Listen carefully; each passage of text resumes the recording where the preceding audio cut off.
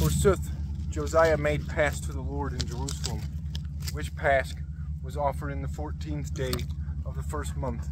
And he ordained priests in their offices, and commanded them to serve in the house of the Lord. And he spake to the deacons, at whose teaching all Israel was hallowed to the Lord, Set ye the ark of the Lord in the sanctuary of the temple, that Solomon, king of Israel, the son of David, builded. For ye shall no more bear it about, but now serve ye the Lord your God, and his people Israel. Make you ready by your houses and minus, and the partings of each by himself, as David king of Israel commanded, and as Solomon his son ordained. And serve ye in the sanctuary by the families and companies of deacons, and be ye hallowed, and offer ye pasch. Also make ready your brethren, that they may do after the words which the Lord spake by the hand of Moses.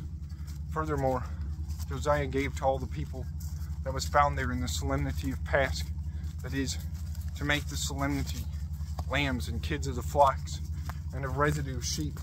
He gave 30,000, and oxes 3,000.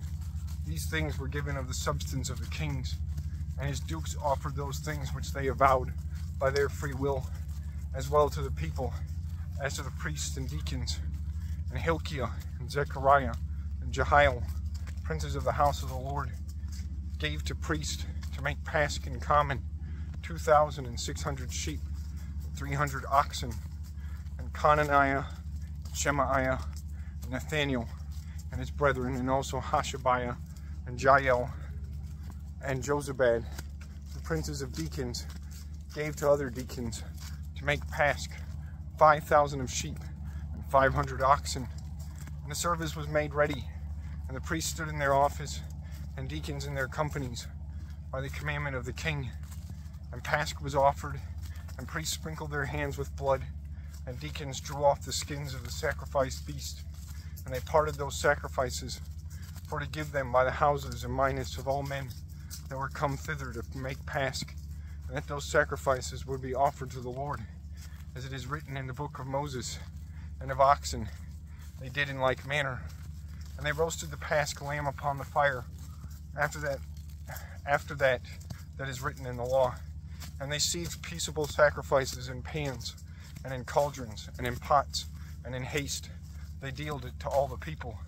But they made ready afterward to themselves and to priests, for the priests were occupied unto night in the offering of burnt sacrifices and of the inner fatnesses.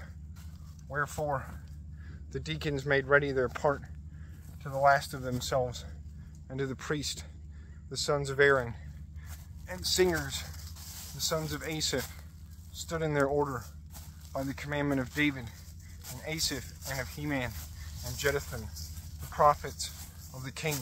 But the porters kept their office by each gate, so that they went not away from their service. Soothly, not in a point, that is, they were in no time absent from their office. Wherefore, and the deacons, their brethren, made ready meats to them. Therefore, all the religion of the Lord was fulfilled rightfully in all that day, that they made pasch, and offered burnt sacrifices upon the altar of the Lord, by the commandment of King Josiah. And the sons of Israel that were found there made pasch in that time, and the solemnity of 30 loaves, 7 days. No pasch was like this in Israel from the days of Samuel the prophet, but neither any of the kings of Israel made pasch as Josiah did, to priests and deacons, and to all Judah and Israel that was found there, and to the dwellers of Jerusalem. This pasch was hallowed in the 18th year of the realm of Josiah. After that Josiah had repaired the temple, Necho, the king of Egypt, went up to fight in Carchemish beside Euphrates. And Josiah went forth into his meeting. And Necho said by messengers sent to Josiah, king of Judah, what cause of strife is to me and to thee? I come not against thee today, but I fight. I come not against thee today, but I fight against another house, to which God bade me to go in haste. Cease thou to do thus against God that is with me, lest he slay thee. But Josiah would not turn again, but he made ready battle against him. And he assented not to the words of Necho by God's mouth, but he went for to fight in the field of Megiddo. And there he was wounded of archers. And Josiah said to his children, or servants, Lead ye me out of the battle, for I am wounded greatly. And they bare him over from that chariot into another chariot that pursued him by custom of the king. And they brought him forth into Jerusalem. And he died there, and was buried in the sepulchre of his fathers. And all Judah and Jerusalem bewailed him. Jeremy, mostly, of whom all the singers and singresses till into present day rehearse lamentations, either wailings on Josiah. And it came forth as a law in Israel.